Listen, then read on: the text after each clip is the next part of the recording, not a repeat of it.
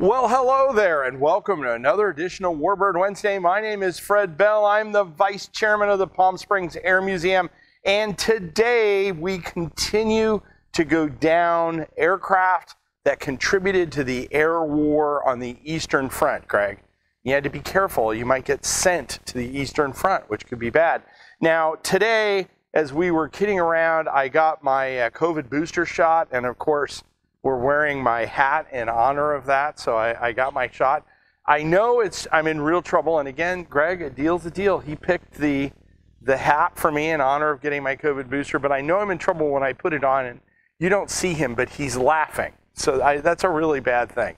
So I'm gonna go ahead and take this off and get it tossed off camera. There we go, a little high arc there, good catch by the Kenny.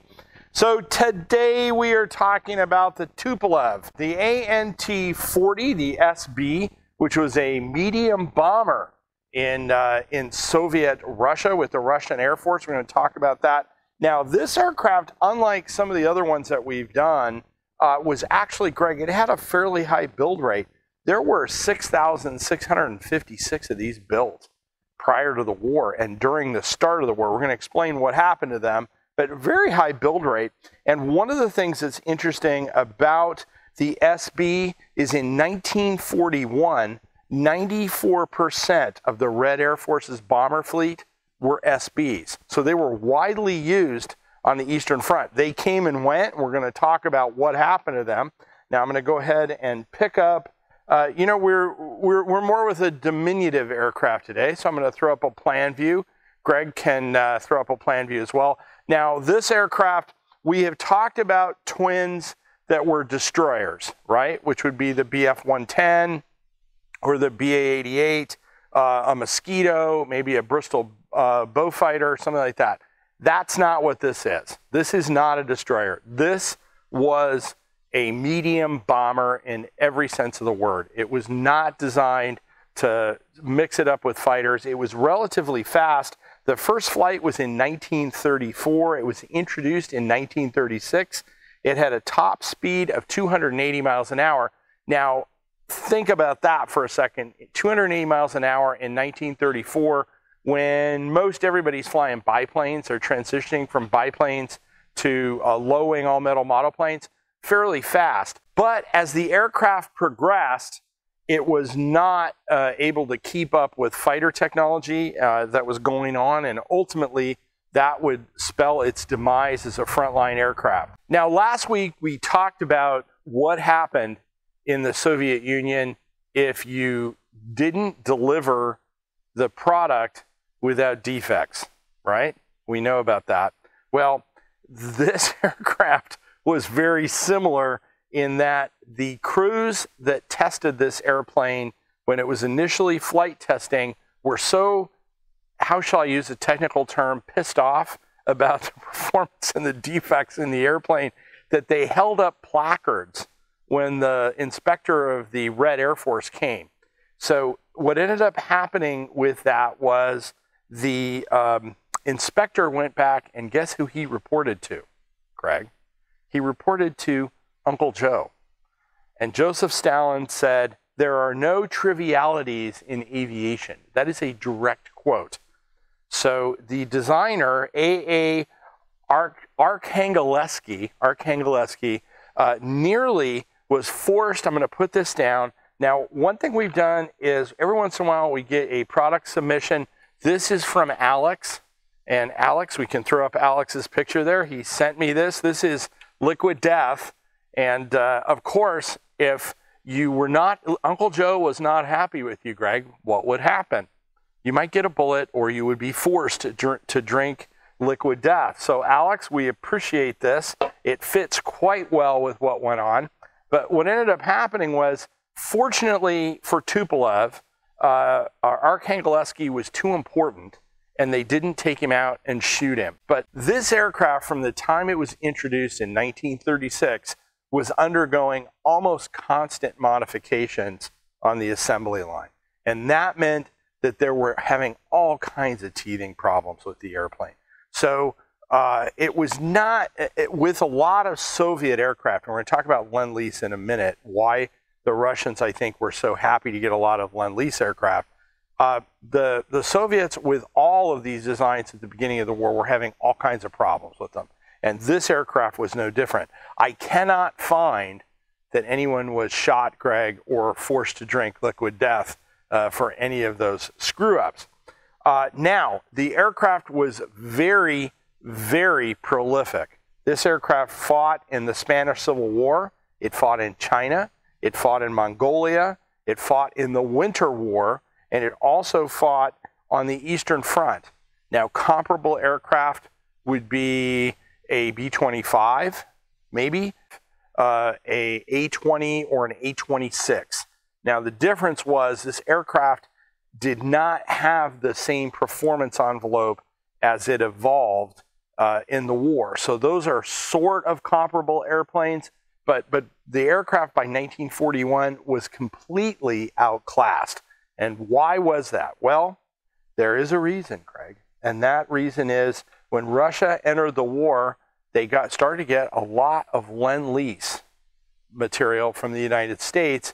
And two things. One, the quality of the Lend-Lease gear, the American aircraft, was pretty good. And it allowed the Russians really to retool and focus on armor, the T-34 and some of their heavy, heavy armor. And also retool on fighter production. So the Americans were providing B-25s and other aircraft. Those aircraft picked up a lot of the pace in Lend-Lease. In fact, we're standing in front of one of the fighters here, the P-63 and the P-39 that went over there as well. So there was a number of aircraft being utilized that went over the land bridge, but they really helped the Russians create a capability that they were struggling with as they grappled with the Battle of the Germans. Now, so what has Greg gone out and done for me today?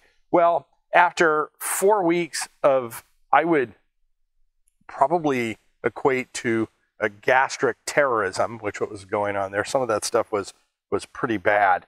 I have something today that might actually be not totally repulsive, which is brownie caramel cream root beer soda. Now, the one concern I have, this label looks old, Greg. It looks very old, and there is no way I can see what's in there. It is cold, which is kind of nice.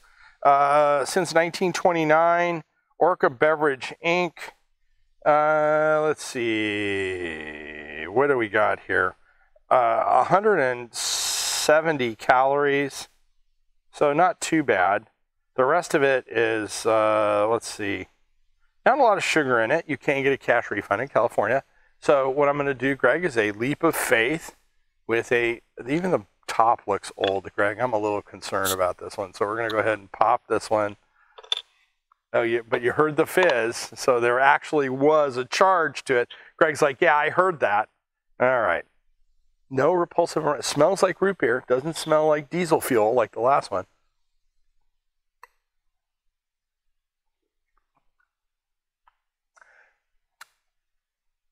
This isn't horrid, but it is gone. It has gone the way of, it's not liquid death. It's maybe more like liquid stomach ache, but it is definitely the promissory second sip. Yeah, that's not like absolutely disgusting, but it is definitely gone to the great soda warehouse in the sky. So this aircraft, and by the way, this is really cool, Greg. We've never had an aircraft on skis, so that's actually really neat. As I said, this aircraft fought in numerous conflicts prior to the really kind of starting to be withdrawn in 1941. Now, remember when I said there were 94% of the Russian bomber force were SBs in 1941? The reason for that was the Russians knew that this airplane was obsolete and that it had reached the zenith of its design, even with all the modifications I talked about. They built, though, with we've talked about before, where the Russians were slamming everything into the line that they could think of to throw the Germans back or slow them down.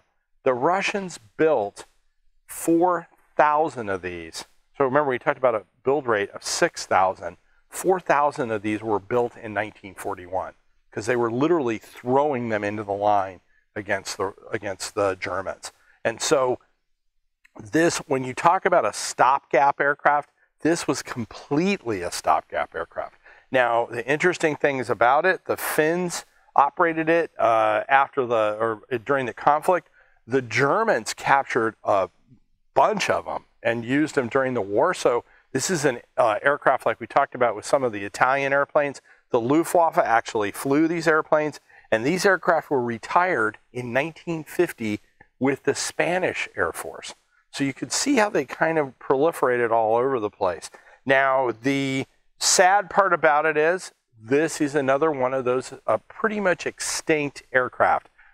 In the 1950s, in the Soviet Union, they went and basically cleaned up the whole country. There was weapons everywhere laying around. They cleaned all that up, and what they did is they scrapped most of it because they needed it for consumer goods, building stuff. Guess what happened to these?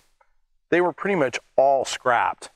There is only one of these on display in Russia, and that airplane, Greg, was actually, they went out to a mountain range where one came down in a mountain pass and salvaged out of there to put it into a museum. So if you think about it, there were none of them left at that point. They'd all gone by the wayside.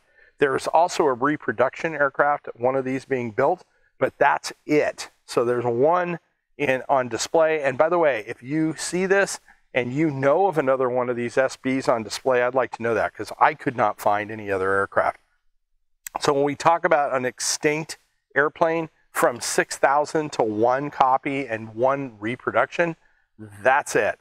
Now, if you want to, and I used to do this when I was a kid, this is actually a very cool thing, because when I was a kid, I don't know about you, Greg, I used to love to play soldiers. I would get my mom to buy these. Now, these are soldiers from all across the spectrum. You can get them and you can set them up and have them do whatever you want them to do.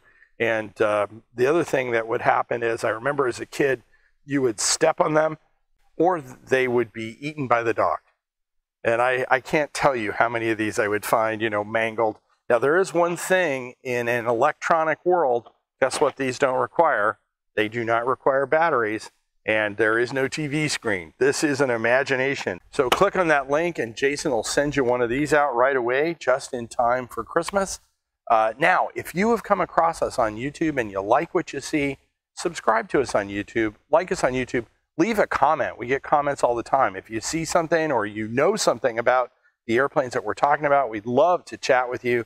If you like us on Facebook, like us, click that like button. You see the video on Facebook. And remember, we cannot do this without your donations. So click on that donation link. We fly our aircraft, a number of our aircraft. We can't keep them in the air, and we can't keep doing these historical reviews without your support. So we are very grateful if you give us a donation. My name is Fred Bell. I'm the Vice Chairman of the Palm Springs Air Museum. Thank you very much. Have a great day.